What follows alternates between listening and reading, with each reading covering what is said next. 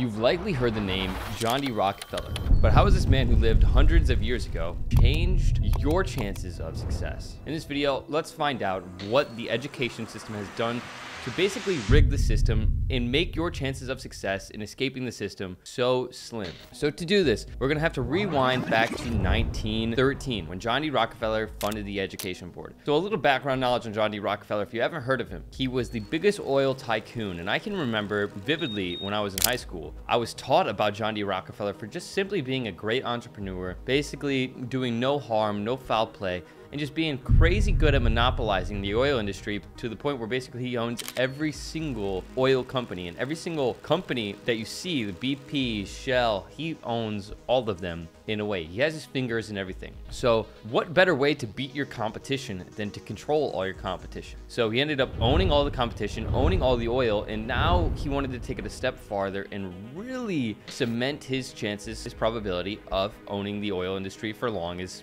it may go on. So then he started infiltrating the minds of the youth, the next generation of workers. There's a classic, iconic quote from John D. Rockefeller saying, "I don't want a nation of thinkers, I want a nation of workers." So by taking it back to understanding where the curriculum of our education system comes from, we now have a better understanding about how to move forward. So from the day you were put into the indoctrination system, I like to call it, rather than the education system, because what do they really teach you? Nothing of that much substance or value. So after your years in the indoctrination system, they tell you, oh, look, if you really want to succeed, you have to go get more indoctrinated, but this time you have to spend heaps of your money and give it to us. And likely this is money that you don't even have, and now you're in debt. So in this video, I'm going to be covering everything that schools should have taught us about money and how to really seriously escape the system, because I've talked to countless millionaires. I myself am one of them. In this video, you're going to hear the information that someone should have taught you, but it's incredibly hard to find. This is information that if you Google, you're not going to find it until you're on the 10th page. This is information that has been censored because, like I said, the system does not want you to be successful. They want you to be a slave. Let's get into it.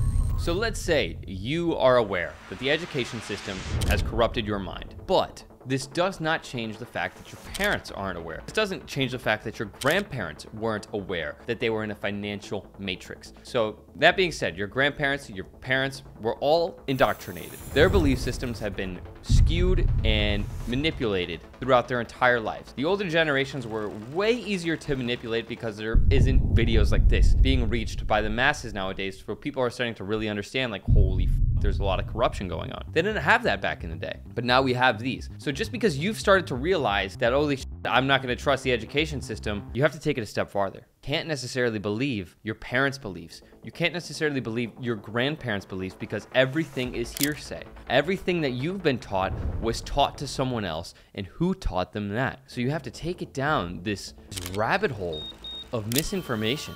Start truly and genuinely looking past everything that everyone tells you, even what I'm telling you. This is called the social matrix, but the social matrix even goes into the financial matrix, because everything is hearsay. So what does that teach us about money? If everything is hearsay, when everything we've learned about money is also hearsay. So it's a whole lot of fuckery, to be completely honest with you. It's insane. So don't listen to your family unless your family is very wealthy. Anyone in your family. Don't listen to your friends unless they are very wealthy. Don't listen to people that aren't living a life that you want to live for financial advice. That does not make any sense at all, dude. I honestly get all of my financial advice from gurus online.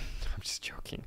Don't be the guy that gets all of his financial advice from gurus online, but be very nitpicky about whose advice you're taking. I'm lucky to have very, very influential, successful people in my life that I can pick their brain about, but a lot of my financial knowledge comes from books and just simply seeing through the lines, not looking in black and white, but seeing in full color, thinking in full color. So that takes me to the next part. We have been taught from the day we were born to praise money, to worship money, that money is the most important thing. To be successful, all you need to have is money. What if I were to tell you that your money is literally worthless? In 1973, I believe it was, the Federal Reserve decided to no longer back the US dollar by gold, essentially making all of US dollars value perceived value. It's not backed by anything. So this value that we all put within our money is only there because we all believe it's there. This money is absolutely worthless. It is literally paper. So now I want you to prepare yourself for what's about to come. I say this to inform you that if you have money sitting in the US dollar, don't do that. Do not do that. You need to diversify